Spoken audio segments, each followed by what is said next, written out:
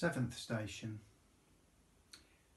We adore you, O Christ, and we bless you, because by your holy cross you have redeemed the world. A reading from the Gospel according to Mark, chapter 15, verse 20.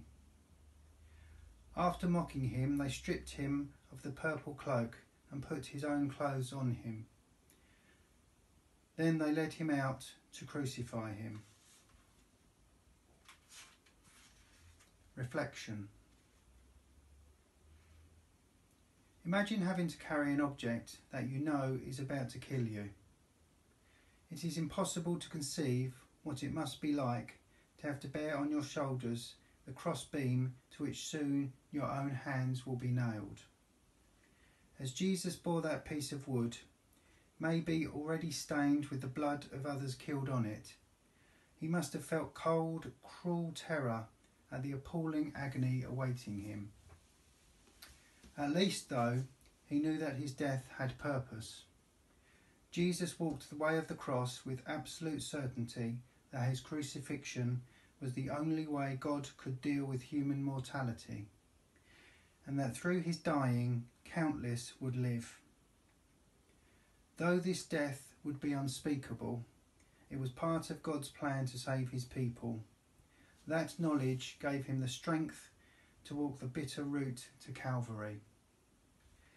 Jesus' death had purpose, and because of that, our deaths also can have purpose.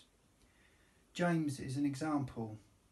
He was born with muscular dystrophy, and despite periodic times of illness and countless operations, he lived his life as fully as he could, made many friends, and loved his family.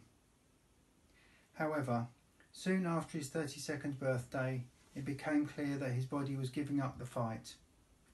But even as he lay dying, James went on caring for the people around him, far more worried about them than about himself. He stayed faithful and bore witness to Christ in a way that astonished his family and friends. James had deep trust in the cross of Christ, and he believed that, because of the cross, his life had purpose beyond death. Jesus can bring comfort even to the dying. That is because, if we can trust in him, we can see that our lives have a purpose that death has no power to touch. Let's pray. Lord Jesus, you carried the cross through the rough streets of Jerusalem. Be with those who are loaded with burdens beyond their strength. You bore the weight of our sins when you carried the cross. Help us to realise the extent and the cost of your love for us. To you, Jesus, bearing a cross not your own, be honour and glory with the Father and the Holy Spirit, now and forever. Amen. Holy God, holy and strong, holy and immortal, have mercy upon us.